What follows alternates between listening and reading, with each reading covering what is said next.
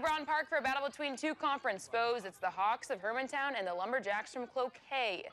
At the top of three, Hermantown trying to tie this one down 1-0. Lindsay Iwer drops one into deep left for the double, but Hawks leave one stranded as Allie Jones keeps Natalie Vitek from getting on base, closing out that inning.